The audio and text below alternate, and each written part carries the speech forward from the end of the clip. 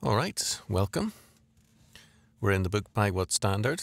An analysis of the philosophy of Cornelius Van Til. Not an easy, but clearly a very important read. All right, so where are we? We're in chapter 4, The Psychology of Religion, Integration into the Void.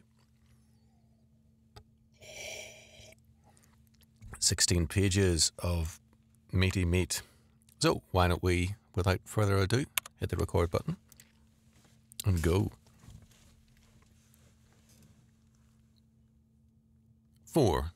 The Psychology of Religion, Integration into the Void. Since 1890, but with admitted roots in Kant and Schleiermacher, the psychology of religion has become a new area of knowledge and study, and also a new form of attack on orthodox Christianity. Accordingly, Van Til has given it special attention, for here, in an ostensibly scientific manner, religion is studied without metaphysical and epistemological presuppositions. Quote, facts, end quote, are approached directly and allowed to speak for themselves. Such, at any rate, is the mythology of the psychology of religion. Contemporary scholarship, believing itself to be free from the religious setting strings.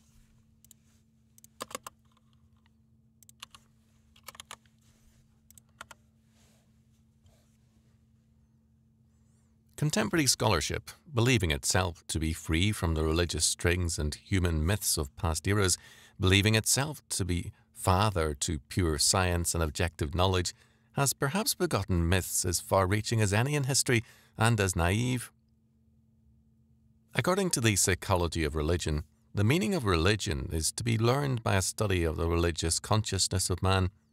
Thus, not the creedal statements, holy books, histories of philosophies of religion are central, nor God himself, nor below.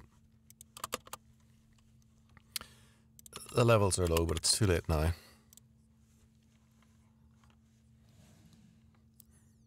Or any gods conceivably existing, but rather man in his experience. Supposedly without prejudice, they approach all men of all religious faiths in terms of their religious consciousness. By this very act, however, they presuppose the centrality of the consciousness and make two far-reaching assumptions concerning it. As Van Til has pointed out, first, quote, the metaphysical independence of the self-consciousness of man in general and of the religious consciousness in particular, end quote, underlies the psychology of religion. But, quote, if we are Christians at all, we believe that...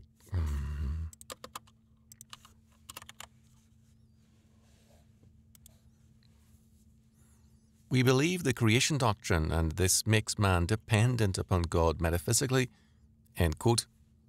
Second, it is assumed that, quote, the self-consciousness of man in general and of his religious consciousness in particular, end quote, has an ethical independence from God. But as Christians, we must assert that the doctrine of sin makes man dependent upon God, while ethically alienated from him.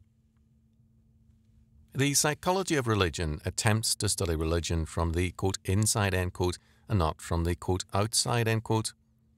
Traditional theology is accused of studying religion from the outside, while the psychology of religion, in concentrating on the religious consciousness, studies it from the inside. This, as Van Til shows, is a most significant presupposition. It is assumed that the objective reference to religion is of secondary or of no significance, that God, or whatever gods exist, is not as central or as much, quote, inside, end quote, the area of significance and meaning as man's consciousness. Religion is thus assumed to be basically man-centered rather than God-centered. Before a single fact was studied, therefore, a metaphysics has been presupposed. Moreover, in assuming that the religious consciousness and the world of phenomena constitutes the proper area of study and knowledge, an epistemology is presupposed. Thus, before the quote-unquote science of the psychology of religion begins to operate, an extensive metaphysics and epistemology in terms of autonomous man is assumed, which predetermines what shall constitute a fact. While formally originating in the 1890s and descending from Kant and Schleiermacher, the psychology of religion can, as Van Til asserts, be traced back to paradise and to Eve.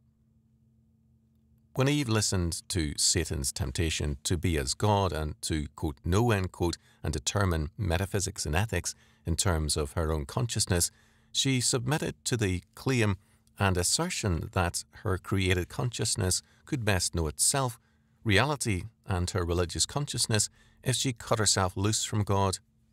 Only then would a fair and open-minded knowledge be possible. The outside witness is denied validity. To assume that religion has reference to God and that man's consciousness as a created consciousness can have no meaning apart from God and His will is regarded as being unscientific. The truth or falsity of religion becomes increasingly irrelevant. The significant area is inside, in the human consciousness. The religious consciousness must be...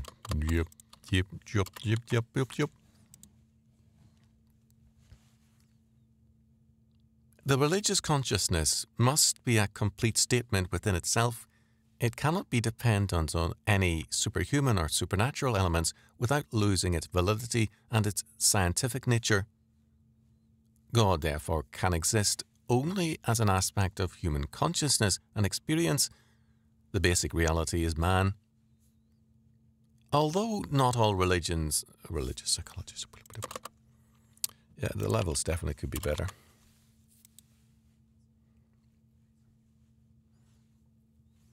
Although not all religious psychologists are consistent in maintaining this position, even John Bailey, in commenting on Socrates, is ready to say, quote, "We are then doing no more than following the very oldest tradition in this matter if we define the business of theological science as the interrogation of the religious consciousness with a view to discovering what religion is." End quote. Thus, according to Van Til, the psychology of religion first assumes a false neutrality while actually being committed to a metaphysics and epistemology, and second, it assumes that the mind of man is central and can and does act independently of God. Third, it is assumed that the mind of man not only acts independently but is a self-contained entity. All of these are assumptions which should first be established metaphysically and epistemologically. As Van Til comments, quote, "We maintain that their starting point makes it incumbent upon them to show us that it is reasonable to suppose that human experience, the human consciousness, has sprung out of the void."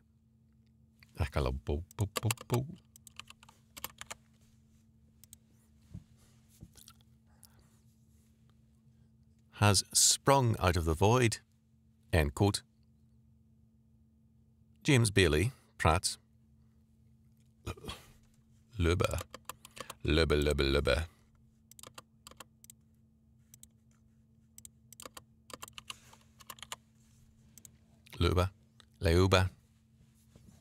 Leuba, Ames and others all assume that which is of necessity. All assume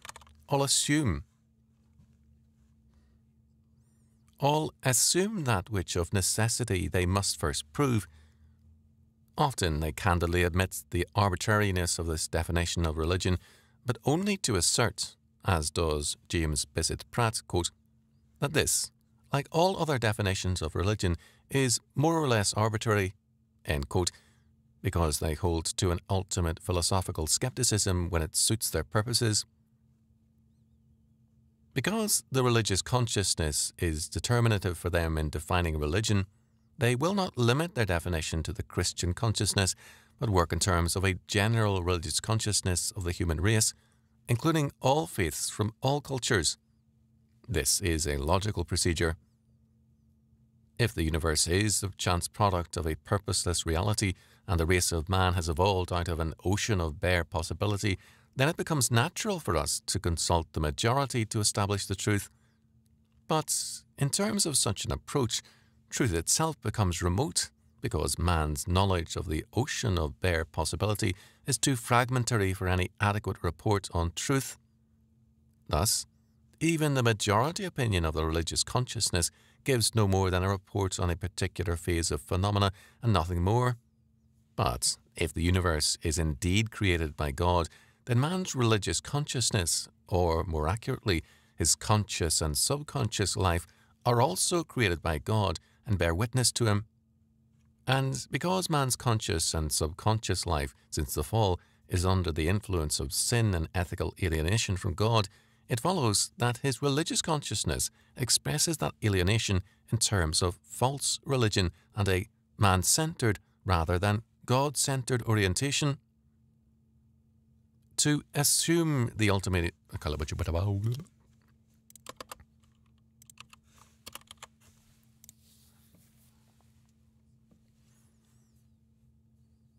To assume the ultimacy of chance, the independence of the human consciousness from God, and the centrality of the consciousness to religion and truth is to begin not with scientific neutrality, but philosophical and religious prejudice and predetermination of factuality. And this the psychology of religion does. Its method is governed by these myths. As Van Til points out, position and method go hand in hand. The Christian method always presupposes the existence of God, while the non-Christian method leaves God out of consideration.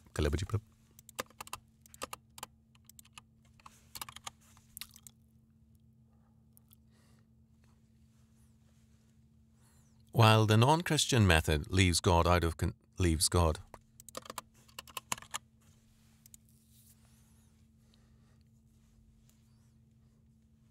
While the non-Christian method leaves God out of consideration. In this latter methodology, they study first their own experience, second the religious experience of other living persons, and third religious autobiographies and writings. The place where we look for evidence reveals clearly what we consider valid evidence to be. Furthermore, as Van Til adds, having determined by their presuppositions what constitutes evidence, they must again employ a standard of values in order to make a critical evaluation of the material at hand. Quote, in this way, too, they say they are only applying the general scientific method of modern times. As to the last claim that the psychologist of religion is simply seeking to apply the modern scientific method, there can be no doubt but that this is true. Only, we remark, this is no guarantee that its method is sound. We believe that the modern scientific method itself is suffering from the same disease that we have said the psychologists are suffering from, particularly, namely, they have no well thought out conception as to the relation of the universal and the particular. End quote.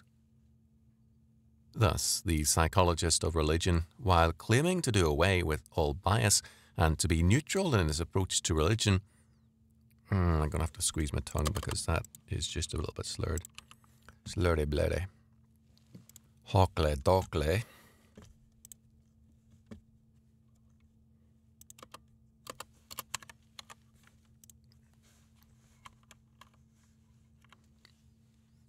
And to be neutral in his approach to religion is lacking in sufficient psychological insight to see his own bias and utter lack of neutrality. He believes that he approaches particulars without universals, failing to see that the very particulars he approaches are already predetermined by his universals. Of all myth-makers, none is more naive than modern man. Van Til summarizes the method and its presuppositions most tellingly. First, it is assumed that the religious conscious group... I'm just not happy about where this microphone is. You know, it's much better there. But the plosives get in the way. If I pull this down, then that's slightly better, but kind of gets in the way too. Much better.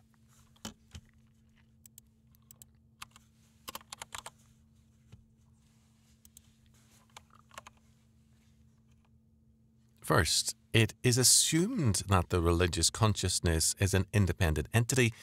Second, the religious consciousness gives witness to the idea of God, among other things. Third, Authentic manifestations of this religious consciousness are to be found everywhere in the world. Fourth, the principles of interpretation used in interpreting this religious consciousness must be deduced entirely from the religious consciousness itself, and only the end product of all this can be seriously called theology, in any scientific sense.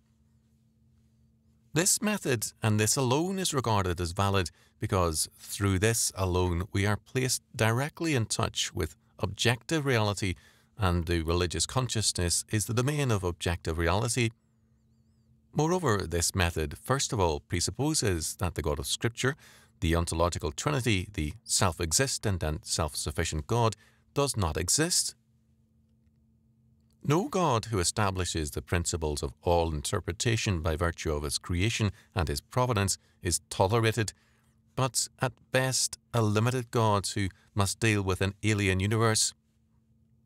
The self-sufficiency of God is replaced with the self-sufficiency of the religious consciousness, and this is a point of central importance.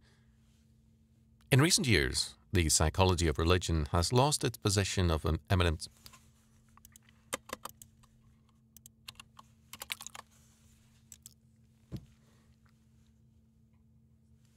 The psychology of religion has lost its position of eminence to existentialism, but the self-sufficiency of the religious consciousness of autonomous man remains as the constant factor on the changing theological scene. And here is metaphysics, even though it parades as scientific neutrality. Second, the Christian distinction between good and evil disappears because evil is made equally ultimate with good, and all manifestations of the religious consciousness equally authentic. We might speak of this as an ethics of the ultimacy of evil. Third, it is assumed that nothing is true that cannot be verified in the religious consciousness of every person. Hence, it follows that the special revelations granted to prophets must be excluded because they do not constitute common human experience. Instead of the human consciousness being regarded first as created and second as fallen and hence perverted in its judgments, the human consciousness is made self-sufficient and judge over God. Truth is that which is verifiable in the religious consciousness of Christian, Muslim, Buddhist, animist, and everyone. Fourth, the psychology of religion is definitely anti-intellectualistic in that, quote, it seeks to get at religious experience prior to its intellectual interpretation. Yet, it is only through intellectual interpretation that the religious experience can be spoken of to others. End quote. This goes hand in hand with an historic relativism.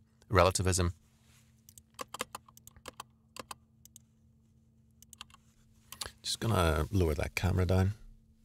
Why? Because, I want to show off this tie. Pretty awesome. Nice tie. This I got in the Wycliffe Centre in this second-hand abandoned by missionaries pile. It's my best tie, I think. My second bet, anyway.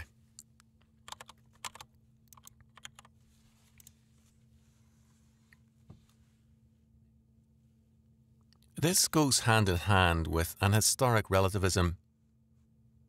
When the psychology of religion claims that the facts are allowed to speak for themselves, it reveals its utter inability to recognize the nature of a fact. If factuality is brute factuality, then, as Van Til points out, all the facts in any historical series have equal value. It becomes impossible for any one historical fact to be given eminence.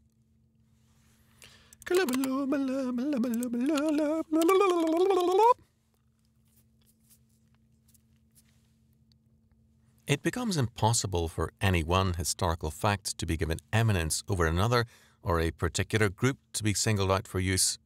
Quote, no standard of judgment could be evolved from a mere historical series. End quote.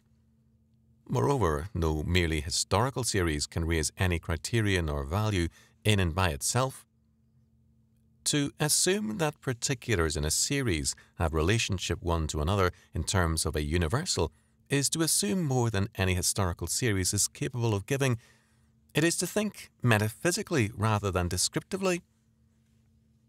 Before the psychologist of religion begins his search for a universal in a particular historical series he designates as his field, he has already presupposed the universal he claims to be intent on discovering. Moreover, he has presupposed also the equal ultimacy of the eternal and the temporal.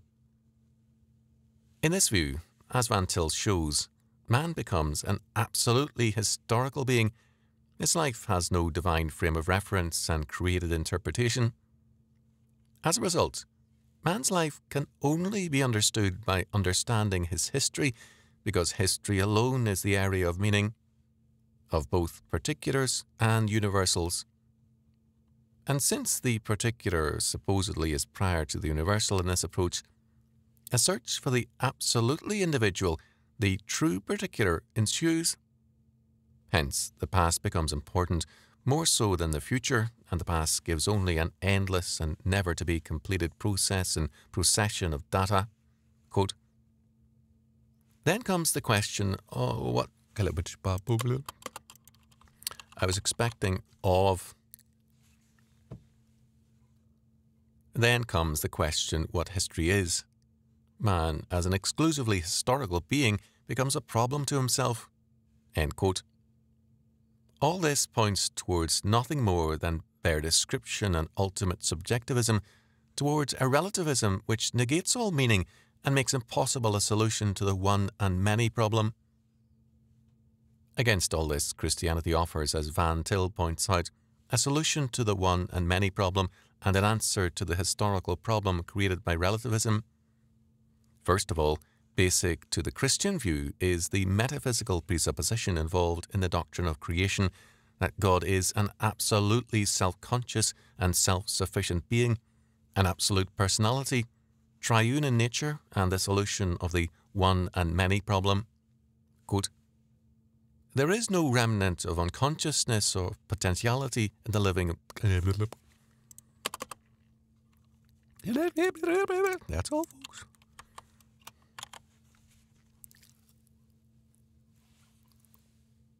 There is no remnants of unconsciousness of potentiality in the being of God, end quote, because, quote, the persons of the Trinity are mutually exhaustive, end quote. Quote, thus, there cannot be anything unknown to God that springs from his own nature.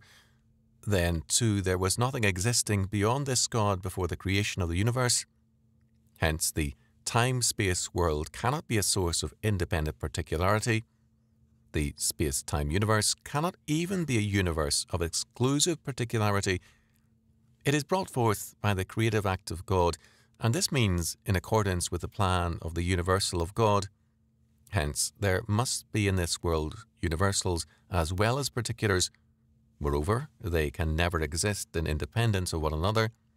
They must be equally ultimates, which means, in this case, that they are both derivative. Now, inasmuch as this is the case, God cannot be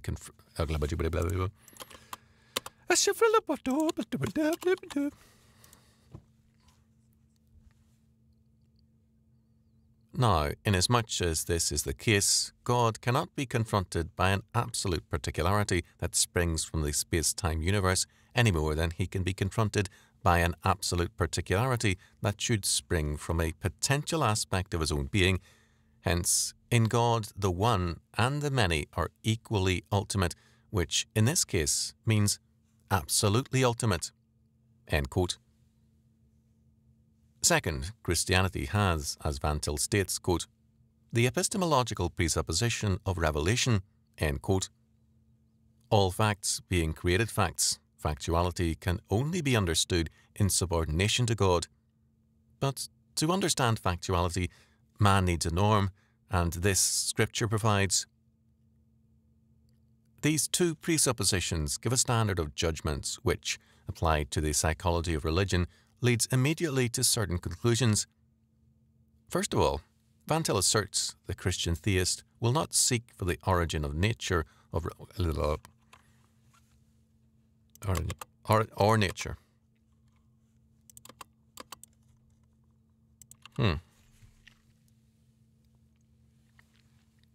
tiny little ship.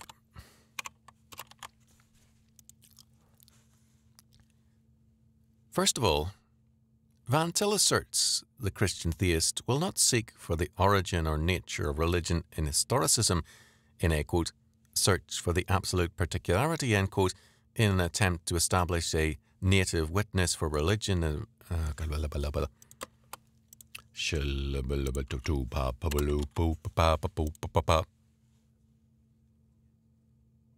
in an attempt to establish a native witness for religion in a particular historical person in isolation from and independent of God. Second, neither will the consistent Christians seek his knowledge in an impersonal eternalism as the alternative to the, quote, blind alley of the absolute particular, end quote.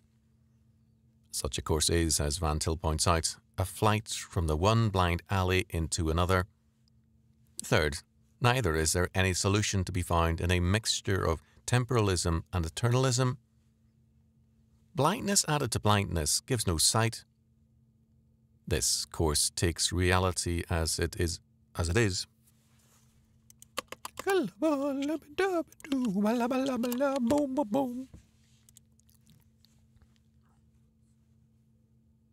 This course takes reality as it is, as ultimate, and answers no questions concerning the permanent.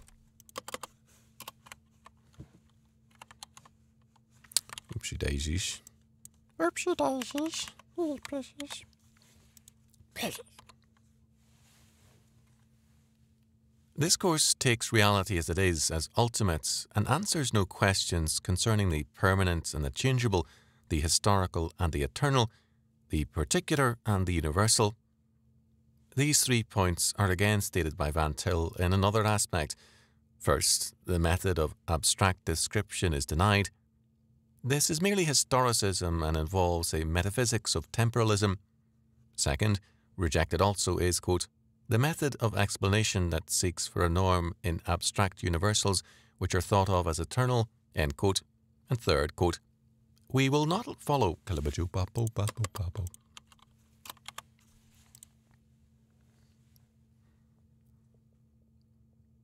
We will not follow those who seek for a combination of description and explanation by seeking to find the universal as well as the particular in the temporal stream, end quote.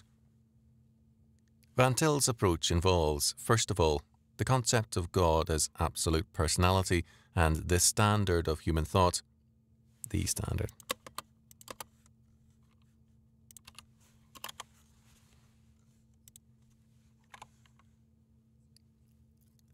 And the standard of human thought. Man's thinking is analogical to God's thinking. Man does not live independently of God, nor does he live independently of the humanity of which he is a member. His individuality is real, but it is dependent and part of a whole, and his witness to God is not independent and native.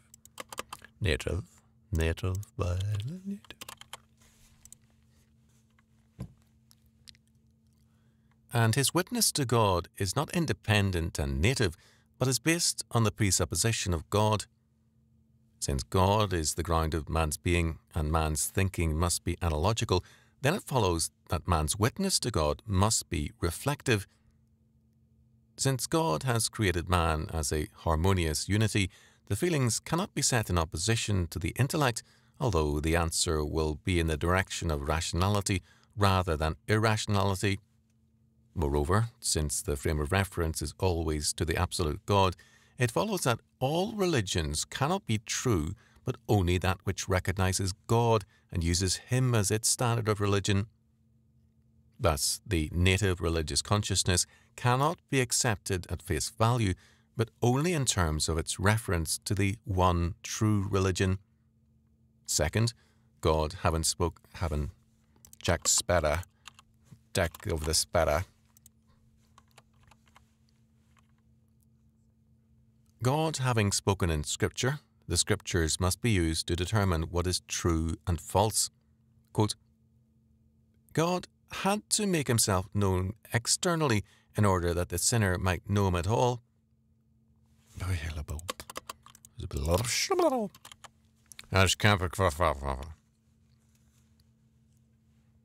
in order that the sinner might know him at all. End quote. The psychology of religion has, according to Van Til, followed general psychology in what he so aptly calls its steady trend towards, quote, integration into the void, end quote. 19th century general psychology, associationism, was Cartesian and characterized by intellectualism and atomism and a belief that the mind of man is independent of God. 20th century psychology has furthered the revolt against Christian theism by wiping out, quote, the borderline that separated man from the beast and the beast from the inorganic world, thus reducing man to a focus of action and interaction in the sea of an ultimately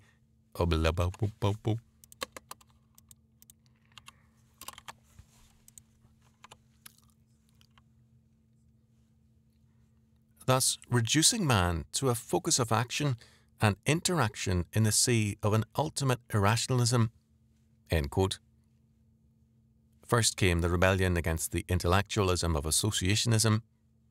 From Van Til's perspective, this was potentially healthy in that biblical faith equalizes all aspects of man's personality, but the dethroning of the intellect was not done for theistic reasons, but to promote irrationalism.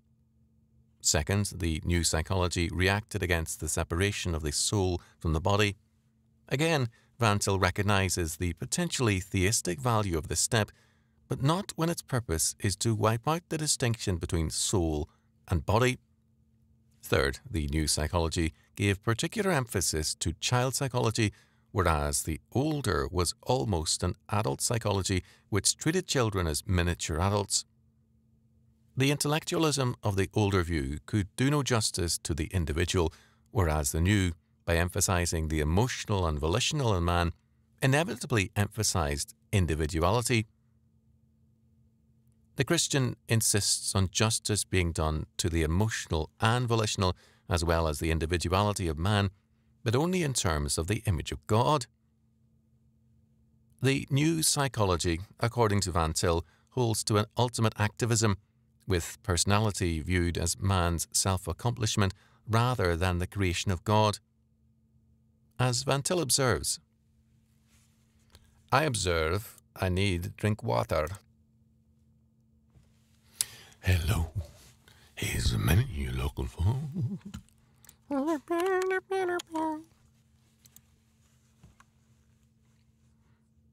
Quote, according to the Christian view, then, variability can mean only that man's personality is not fully developed when created, but grows into the pattern set for it by God.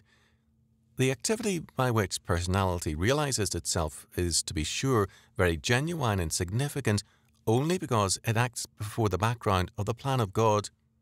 The integration of personality, that is, the constant readjustment of the particular and the universal within itself, and the constant readjustment of the whole personality as an individual to the universal, found in the universal beyond itself, takes place by a more ultimate and constant readjustment of the individual together with his surroundings to God, who is the absolute particular and the absolute universal, combined in one ultimate personality. The integration of personality, according to the Christian view, is an integration toward and by virtue of an ultimate self-sufficient.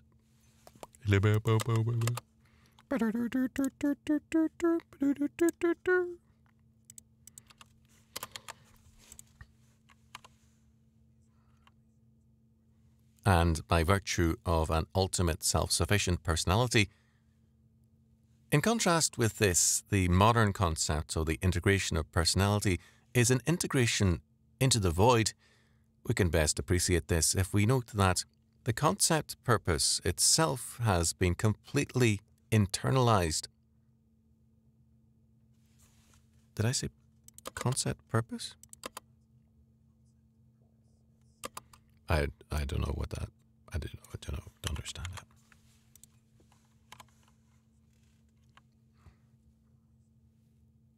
End quote. Fourth, the decline into irrationalism saw next the emphasis on the unconscious. The adult is to be interpreted in terms of the child, and both adult and child are to be understood in terms of unconscious drives, so that the whole of conscious life is made largely subordinate to man's unconscious life. Reason and intelligent purpose are underrated or undercut.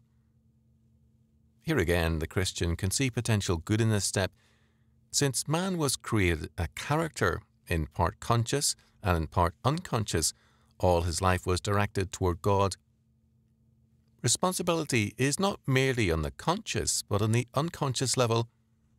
Man's childhood is related to his maturity, his subconscious life to his self-conscious life, and in the whole of his life he is responsible to God, the absolute personality.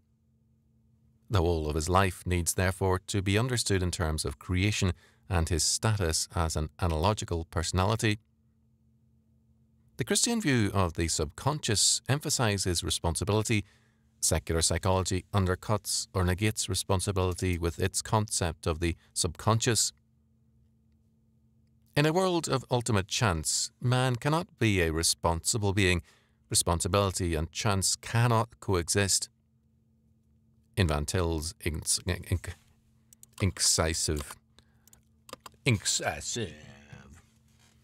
Come on, incisive, let's go.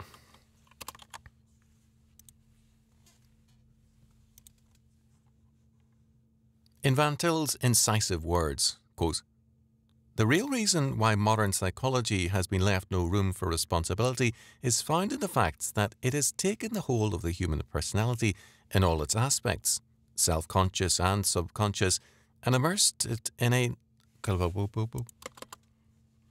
Oh, I hate that.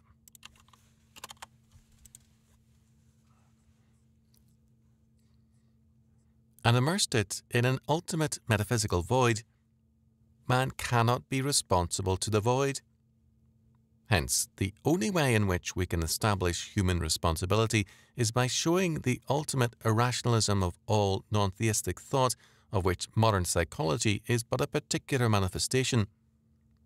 In that way, we place man self-consciously and subconsciously in every aspect of his person before the personality of God. Man is responsible in the whole of his personality, but only if he is the creature of God.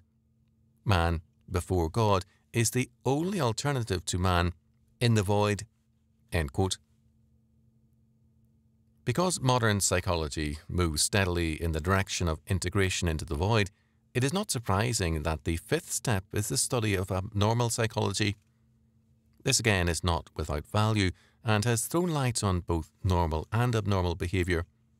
But the fact of such study is not as important as the reason for it, that is, the assumption that both, quote, normal, end quote, and, quote, abnormal, end quote, are both natural and hence normal. It is the denial of any norm. It is the attitude that led Kinsey to define the 6 types of sexual activity as masturbation, spontaneous nocturnal emissions, petting, heterosexual intercourse, homosexual contacts, and animal contacts, without any distinction between them, all being natural and equally normal. This is an insistence on integration into the void, a refusal to face the fact of God and the fact of sin. The 6th step into the void is in the study of the soul of, quote, primitive, end quote. I think I'm going to cut it off there because we're getting a little bit late in the day. And what we'll try to do the next one is finish this chapter off and do a shorter chapter as well. So thanks for tuning in. Thanks for listening. Tuning in to the radio show. Yeah, thanks for listening. If you want to support this work, share it, like it, comment. And if you want to support this work financially to help pay for things like nice microphones and insulating tiles and replacement headphones and all that kind of stuff, which is pretty necessary, and training, which I need, then you can go to nathanteacher.com and click on donations, and that would be great. Okay, thanks. God bless.